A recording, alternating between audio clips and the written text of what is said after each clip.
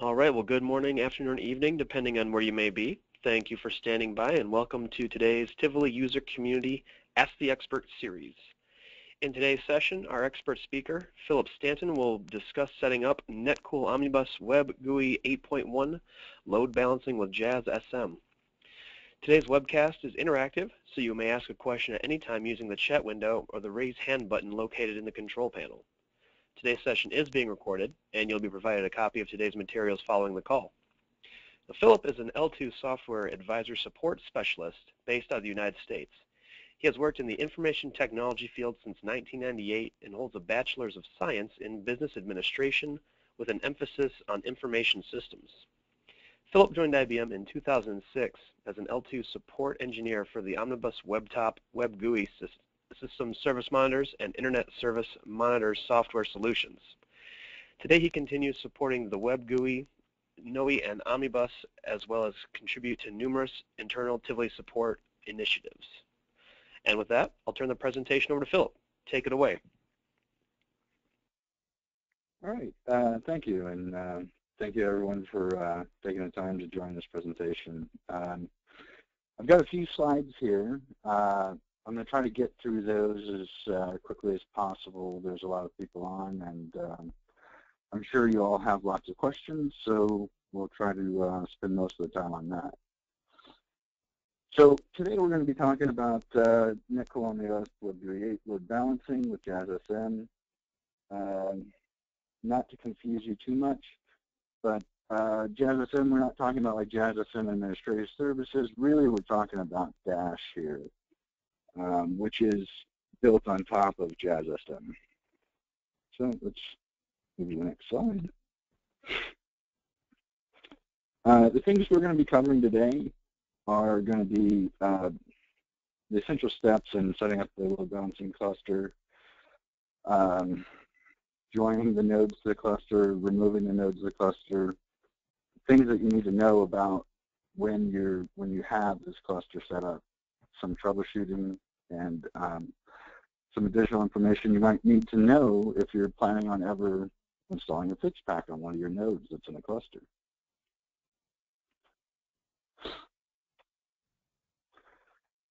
So I like to start with this. Just if you're new to the idea of having your Web GUI set up in a cluster configuration, just start with this conceptual image.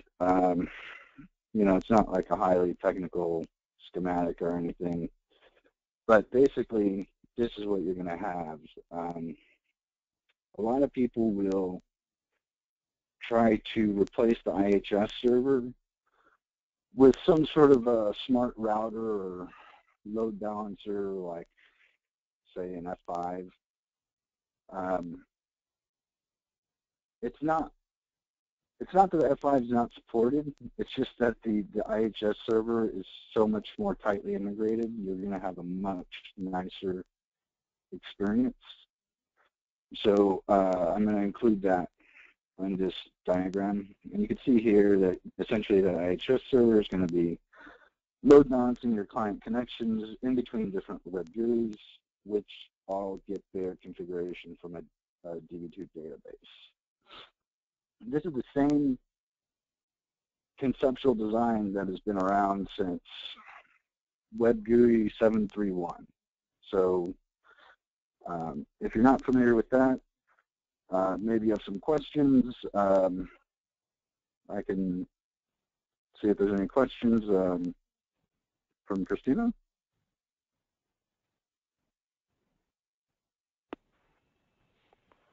We do have one question. Someone is asking what IHS server stands for. It is the IBM HTTP server. It's essentially an Apache server, a special Apache build that has a integrated application plugin for WebSphere. So that's the integration that I'm talking about that's going to make your user sessions much more smooth. You won't see a lot of downtime because the IHS server is going to detect which application's up or down and maintain your session much nicer.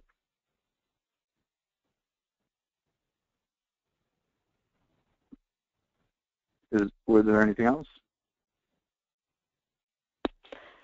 That was the only question for now. Okay.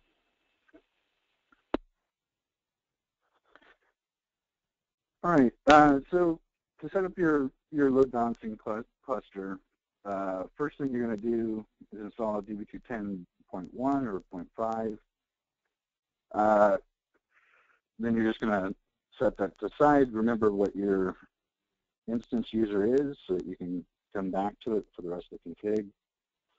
Then you're going to install the HTTP server, the IHS server.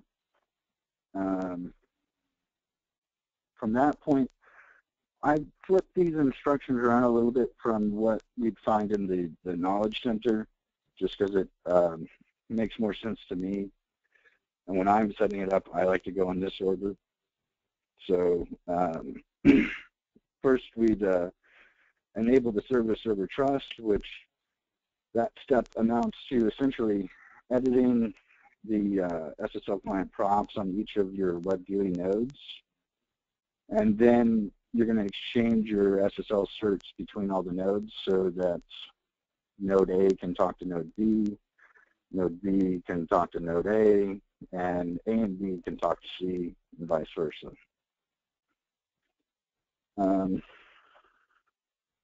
The next step here is that you're going to quote-unquote set up the load balancing cluster. At this point, you're going to run a script from one of your nodes.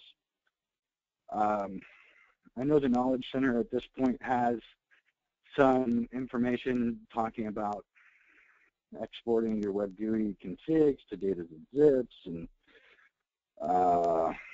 setting that all aside. I mean, that can be a good idea, like just in case like you need a backup. So like you want to back up your config just before you move your configuration from the local file system into the database. But really, all you're going to need to do here is from the first node that you like your config, if you've done any customization, if this isn't a fresh install, run the install cluster script so that that node's configuration becomes the master configuration in your DB2 database at that moment.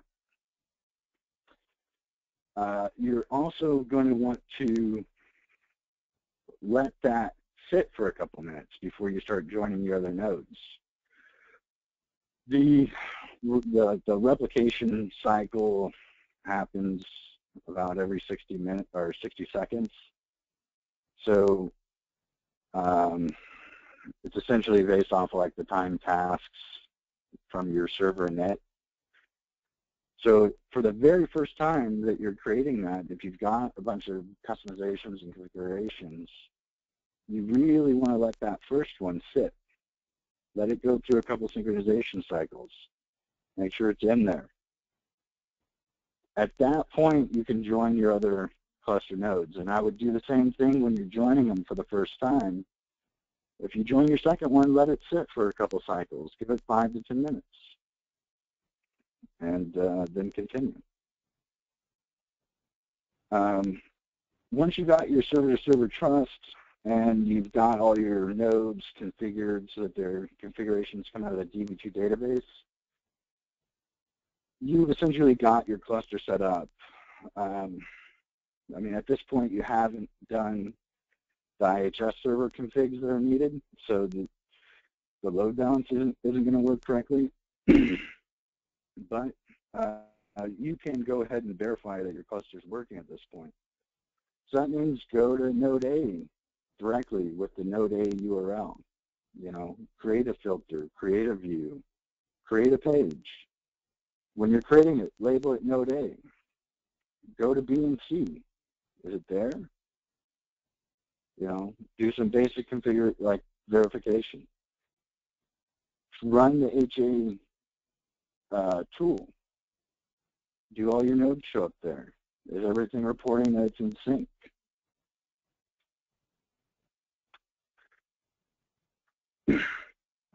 So the last step, all has to do with basically setting up the load balancing part of the cluster. It's not required, so like you could have a small cluster where you like manually tell everybody to go to node A, and you have node B up and running and synced that nobody ever really connects to unless there's a problem with node A, right? So that very simple scenario, for like the cluster is essentially set up so that you don't have to constantly do manual exports and imports, which can be tricky operations. So these next series of steps are for the HTTP. So essentially, you're going to go and configure the Apache SSL information. Use the IKeyman for the SSL store, and either create a self-signed cert that the HTTP server is going to use, or make a cert request and get one from your internal or external CA. That one's pretty straightforward. So at that point, you can get HTTP server connections from your client to the IHS. But how does the IHS know where to go? Well, to do that, you've got to set up your clone IDs on each one of your nodes by editing the server XML. You run the gen plugin config script. Okay. So now with that gen plugin config script, your nodes have created the plugin config XML. And because you edited the server XML first, you've got your node IDs, which are unique on each node, right? So it could be like 11111, 2222, whatever. It's got to be unique. And then you're going to use that plugin config on the IHS server. You're going to move it over into that IHS server, app plugin directory, so that it knows where to go. This step's pretty straightforward. It's a little bit confusing because when you got to manually edit that config to put your configurations in for the other nodes. Now, what do I mean when I say the other nodes? I mean that when you generate that plugin config, if you're pulling it off of node A, it's going to have all the information for node A, but it won't have your node BC information. So that you're going to have to manually add that and use the node A as the example and add those entries in the plugin XML.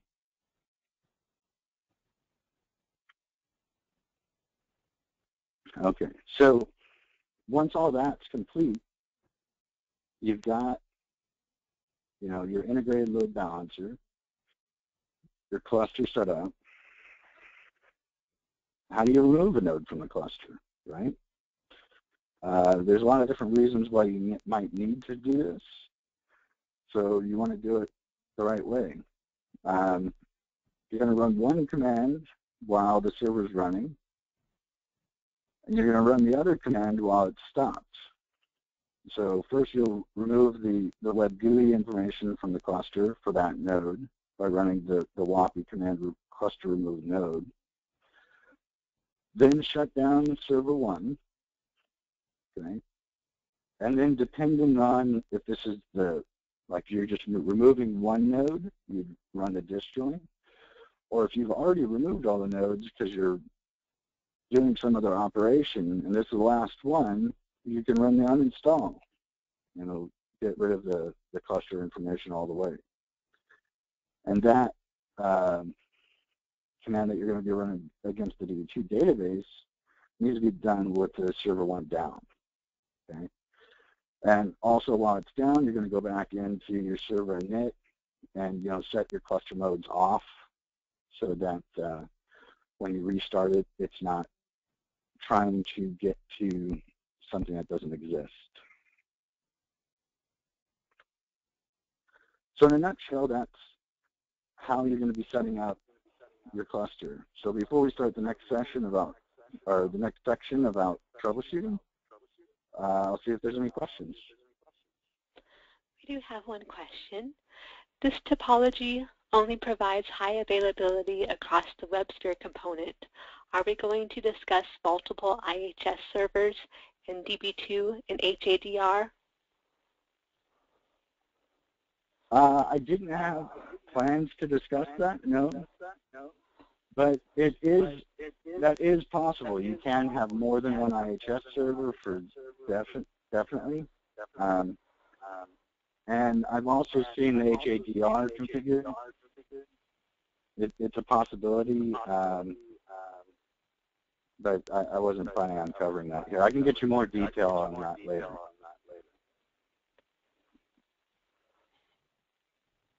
Okay, we have one more question.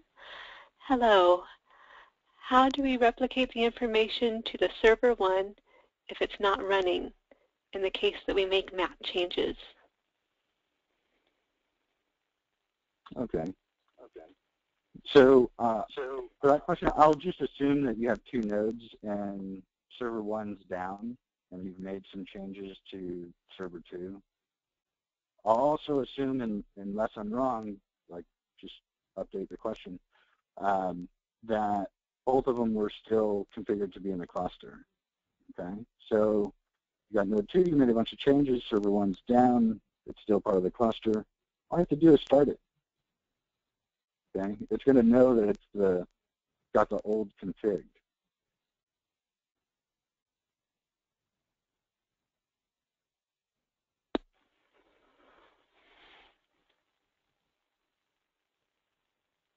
We have another question.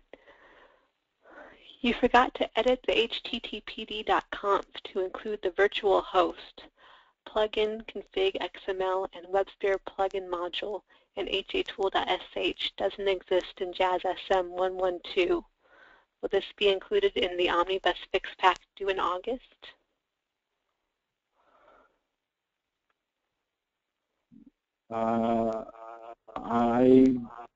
I believe the hatool is included.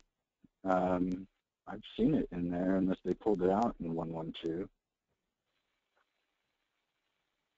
I think it's under the Jazz UI bin, possibly.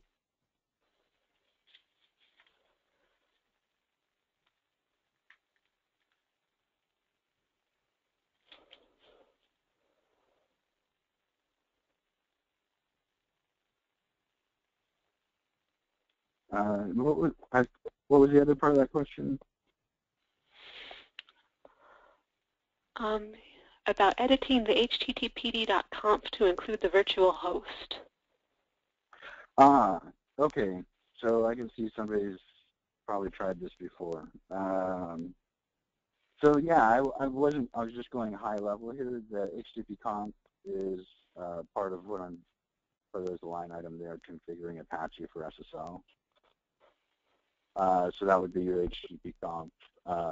You have to, enable that library. And if you're not running the IHS server as root and don't have,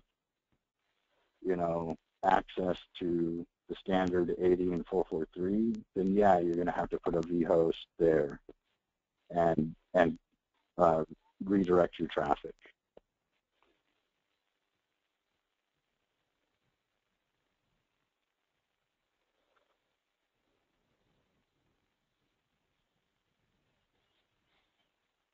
All right, so okay, that's the only, okay. That's the only questions for now. All right, so troubleshooting cluster issues. So here's like basically like a list of the most common problems that you're going to see when you're configuring this the first time. You're not using the right database version. Maybe you're using like 9.7 or 9.5 or something like that, which isn't supported for in this case, we're talking about Web GUI 8.1, but like if you're on 7.4 or 7.3.1, they all have specific versions that they are asking for, and I think in general they stepped them from like 9.5 to 9.7 to 10.1. Also, at one point in the past, there were some scripts that people would use to generate your configuration schema, which would be like your WSAMP, install command that you run from one of the cluster nodes to create your DVD configuration. In the past, there was like a bundle of scripts that you'd use, and I've seen in the past sometimes people will use that old bundle on like a newer version to try to create the configuration. That'll cause lots of problems because it'll have like most of the schema that's supposed to be there, but it won't be quite right. So it'll kind of work, but not really. Another common problem that people do is not sync up the time. So you have to remember between all these servers, it's trying to keep track of who's got the most updated configuration, right? There's not, just because you call one server your primary server where you point all your traffic doesn't mean that that's the server that the cluster thinks is primary or has the primary configuration. So most of that is all time-based, so you want to make sure that all your cluster nodes and the DB2 database, as well as the IHS server, are getting their time synchronized from the same time server. The easiest way to do that was NTP, and go through and verify and make sure they're on the, all synced within a couple of seconds at very least. When you get out of sync more than a minute, that's when you're going to start seeing real strange problems where on one host you add a page and it shows up on the other hosts for a minute or two and then disappears, right? Because maybe that host had the wrong time, right? So it gets put into the cluster for a second, and then it recognizes that the other nodes have more up-to-date configuration files that don't include that and gets rid of it.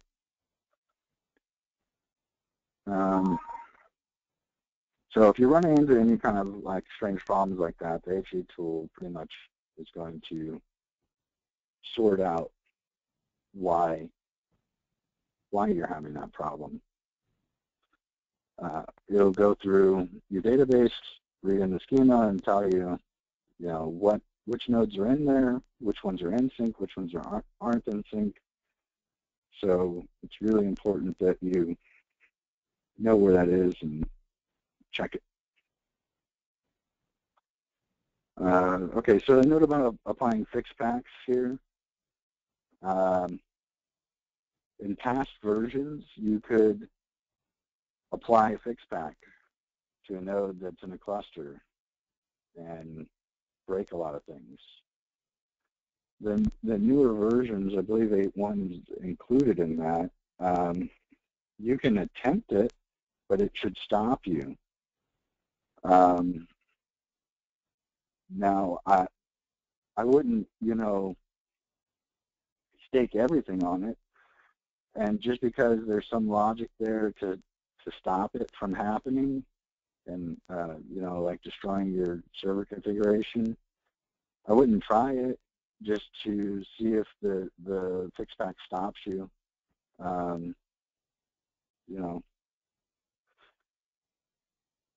So before you apply a fix pack, you want to stop your web GUI. You want to remove it from the cluster. Okay, you want to make sure it's out of there. Install the fix pack on your node. Verify that it's actually there? Is it at the right version? Did you run the install manager commands to make sure everything's at the right version? Did you log in directly into that node and look at it and see if the versions are correct? Did you check your install logs and make sure that it said everything was successful, right? So you want to make sure that it's like it actually did what you thought it did. Do that for all your nodes, okay? So everything's out of the cluster. Nobody's using the configuration from the DB2 database. Let's make it clean. Let's drop that database at that point. I mean, the uninstall will go through and remove the schema, but as a general rule, I like to just make sure it's absolutely clean. Let's drop that database. Everything's out. We verified everything's out. We verified the fixed packs are installed. Drop it, recreate it, run the install, run the join, put everything back in. And that's, if you do those things before applying fixed packs, it'll make your life much easier.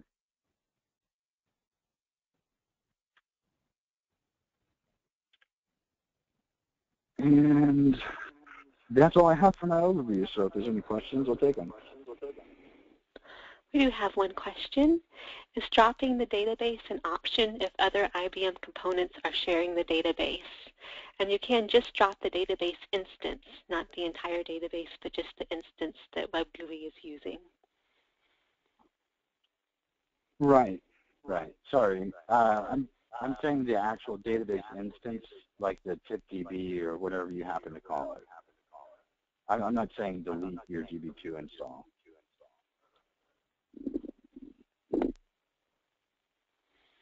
Okay. We did get some other questions from via email before the session, so I'm going to go through them now as well.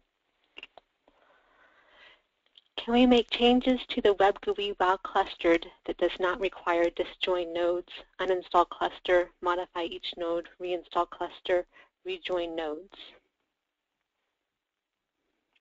Yeah, you can make all sorts of changes. You can, create pages, you can create views, filters, basically anything that you'd want to do on a day-to-day basis with WebGUI, you can make all those changes while it's in the cluster. You can add widgets, remove widgets, etc.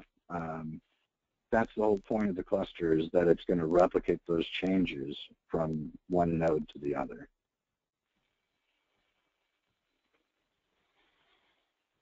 Okay. Is there a way to export and import from the cluster while clustered without disjoin, uninstall, import, join? Can you say that one again? A way to do what? Is there a way to export and import from the cluster? I think they're asking about the tipCLI export commands. Yeah, so the tipCLI export commands, the last time I checked, they, in some, like if you really want to do this, I guess you could open a PMR for it, and I can check to see if it's actually a bug or not. But as far as I know, like when that command runs, it's pulling the local config, and when you're in the cluster, it's going to the database. I think it's always been like that as far as I can remember, because I've been doing this since like 7.3.1. I don't remember that ever working while it was in the cluster. So that might be a case for an RFE or a request for enhancement. If you'd like to be able to do that, because it would make sense, like if you have a production cluster and you're trying to refresh staging, I could see people wanting that, but unless you ask for it through an enhancement, and you as a customer need to ask for it, because I can ask for it and they're just going to tell me, Phil, you're crazy. But you matter. I don't, in that instance, I don't. So if you ask for it, you might actually get it.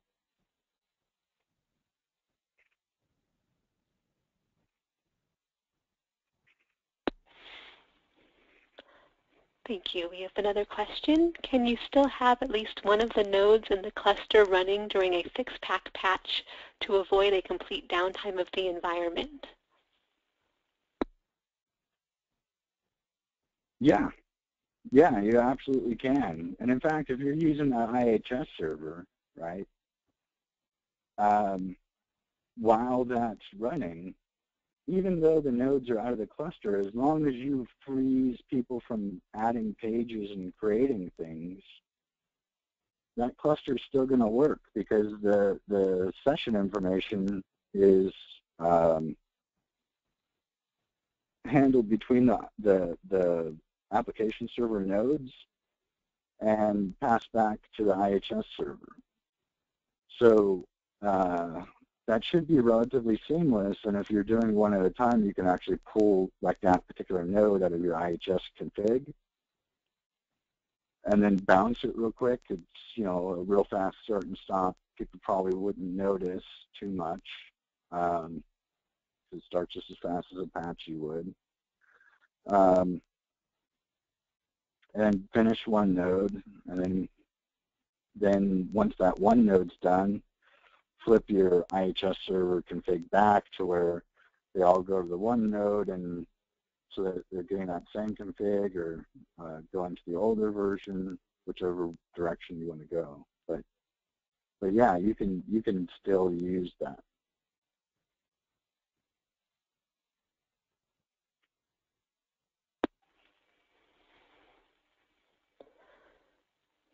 Okay, we have another question. Will these questions and answers be posted on DW Answers? Yes, we'll be posting them on DW Answers, and we'll also be posting them in the Tivoli user community Q&A. Another question that we received via email. Is there a way to directly edit the database which contains the configuration for the cluster?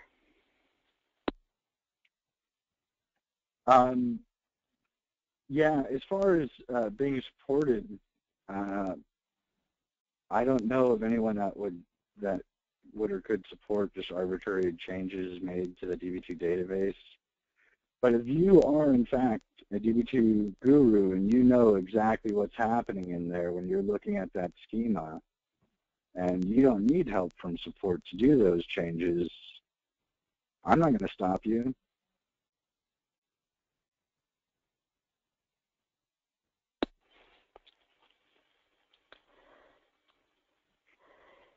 Is there a way to make changes to users, roles, tools, filters, views, pages, navigation, theme, widgets, and maps that will propagate across the cluster? Yep, this I think was very similar to like the first question. Yes, that is what a cluster does all that.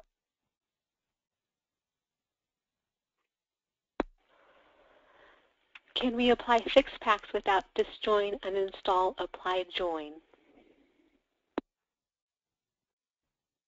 No, you can't do that.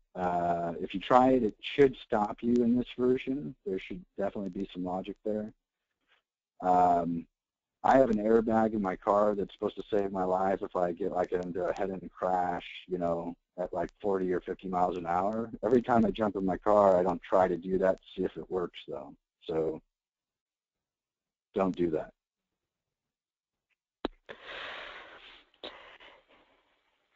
Is it possible to make mass changes without using the GUI? We have a lot of filters and want to create maps using groups of them. It is painfully slow via the map builder. The same holds true for creating a lot of filters.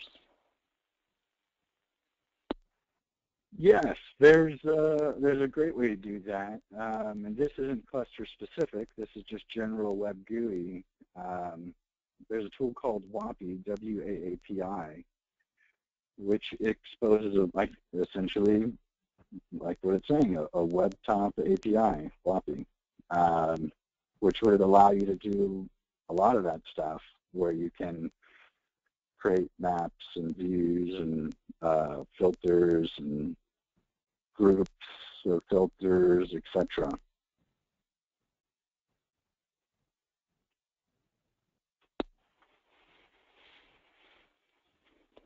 Great. We are intermittently noticing duplications of pages, page listings in the default folder. How can we prevent that?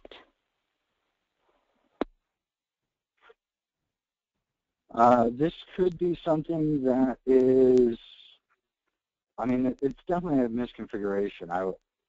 For that type of a problem, I'd open a PMR to investigate it. It could be a lot of things, from some sort of directory permission issue to the server times not being in sync, especially if it's like intermittent. It could be, a combination of these things.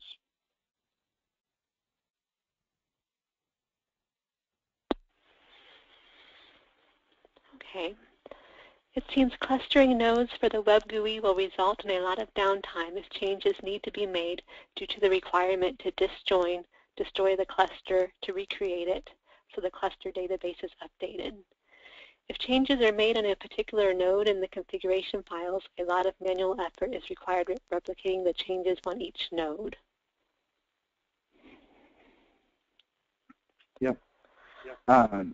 So that one, I think, is mainly like some confusion from the Knowledge Center, where they're talking about pulling out configurations and exporting them and then importing them into the other nodes, which is kind of like a good idea if you are just very concerned about your configuration because you have so many different changes. You want to take a backup. I would do it just mainly as a backup. I wouldn't do that necessarily as the disjoin join. But you have to remember the whole point of that cluster, right, is not only to share your session in between the application servers, but to store your configuration in the database. Okay? So if you're disjoining them from the cluster, quote unquote, essentially the only step that you've done, if you just do that disjoin and the remove node, is taking the configurations out of DB2 and set them to point locally. Okay, so at that point, your cluster is still functional, right? Like you can still get to each node when they're running. So if you take them all out and you have 2 nodes running and one's installing a fixpack and you don't direct any traffic towards the one that's getting the install done, there's not really downtime there.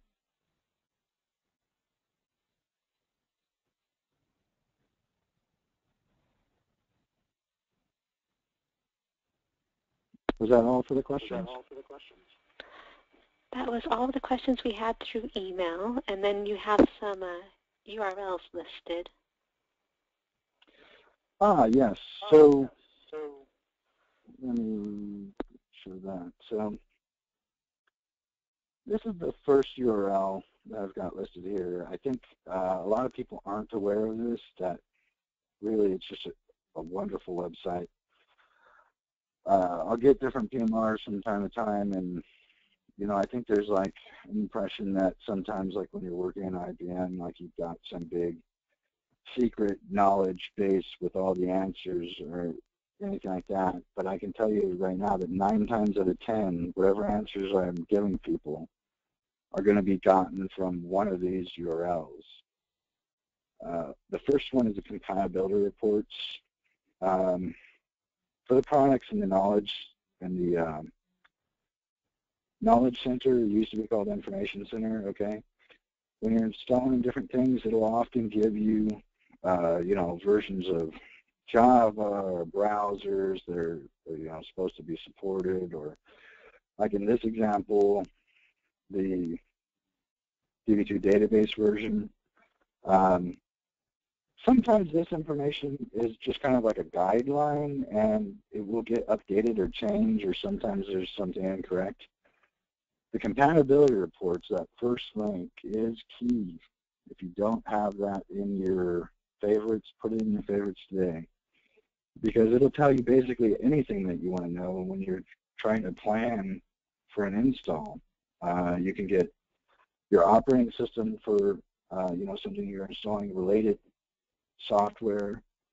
So if you check like the related software, you're going to get oh, I'm installing WebGUI 8.1. What kind of browser can I use? What kind of Java client can I use, etc. So these reports are really just awesome, and they're very up-to-date and accurate. The other two are like kind of specific to this topic. One is going to be the Knowledge Center. I think they've been putting in this location for each version for a while now, but under configuring WebGUI productive usage, you'll find a section for load balancing, and that's where most of this information comes from.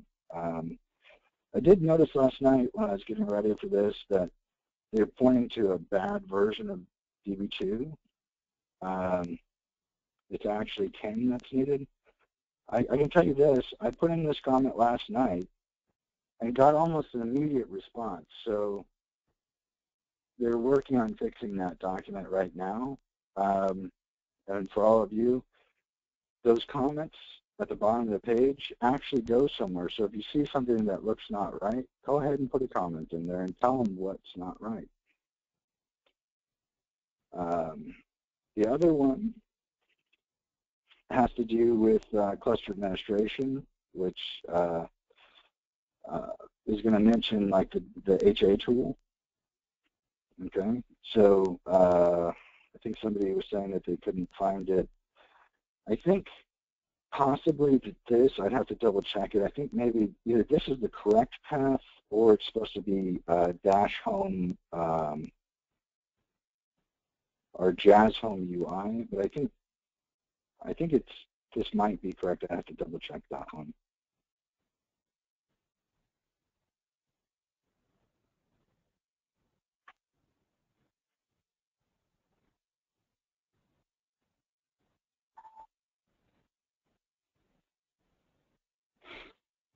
All right, were there any other questions? Or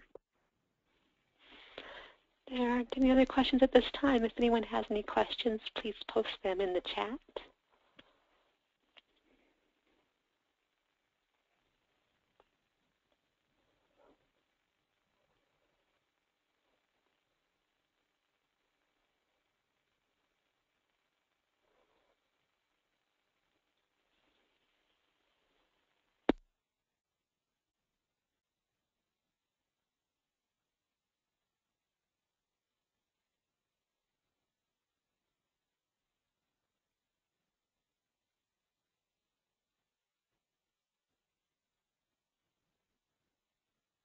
all right, well, I guess everyone gets 15 minutes back from me if there's nothing else.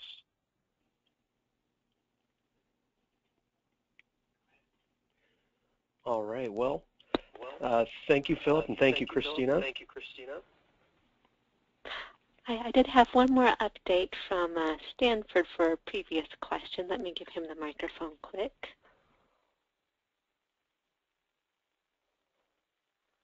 Stanford, you should be able to speak now. You had an update to the previous question on where the hatool.sh is located in JazzSM 112.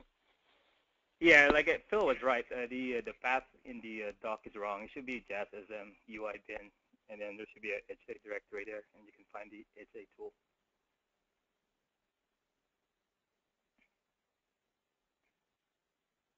Thanks, Sam.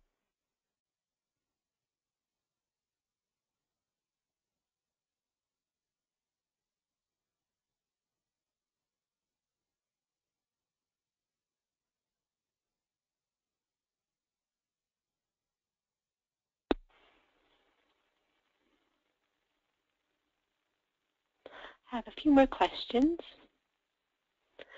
Is it possible to change the weight of the cluster members, like give more priority to more cluster members over others?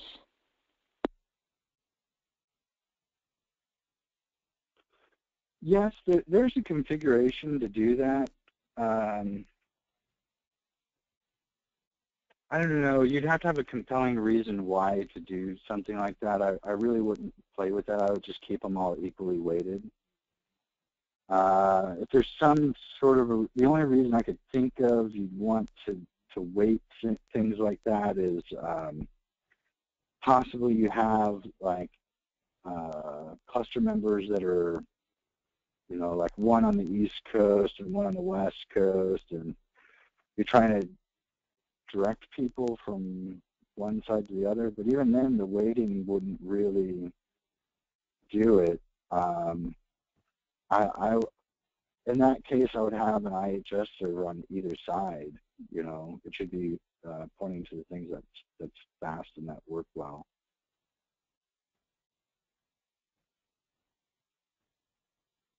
Oh, you know, and actually, now that I'm thinking of it, there's one other thing that you should know when you're using the IHS that I didn't mention previously. When you have Dash and you've got WAS there, you've got WAS fix packs on there, if you run the version info, you'll see what version of, you know, like update version that you've got there.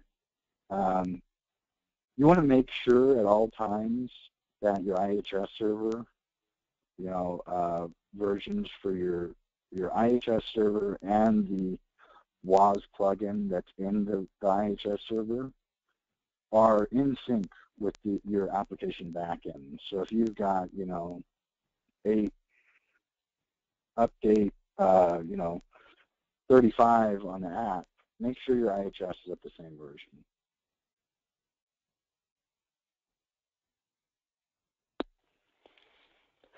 One more question. Could it be possible to know in the future if they'll be offering some demo labs so we can attend? Are you looking for a demo lab specifically on the Web GUI load balancing? Okay, so I'm not sure what a demo lab is, Christina. I don't know. I'm not sure what they're asking for. We are planning additional webcasts for next month. If you're part of the Tivoli user group community, you should receive an email about them, and I also send a notification to the Netcool user group community. Next month, we're planning a topic for impact single sign-on and another topic for Web GUI user and group synchronization.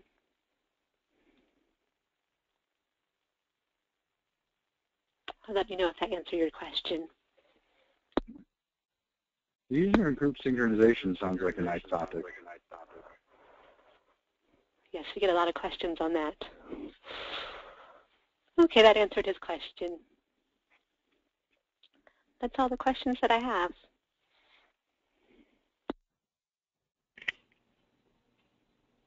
All right. I don't know, Stan or Tom, if you have any thoughts that you want to add or feel like I missed something, go ahead and chime in.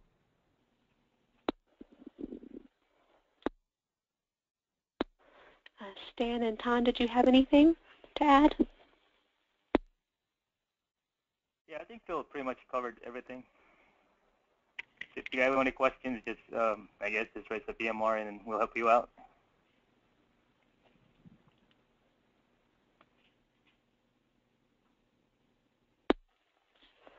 Okay, well then I'll turn it back over to Sam. All right, thank you, Christina. And thank you, ladies and gentlemen, for attending. And thank you, Philip, for offering your time and sharing your knowledge with us.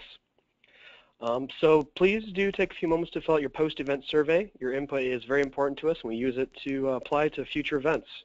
But this does conclude today's conference, and you may now disconnect. Have a wonderful day.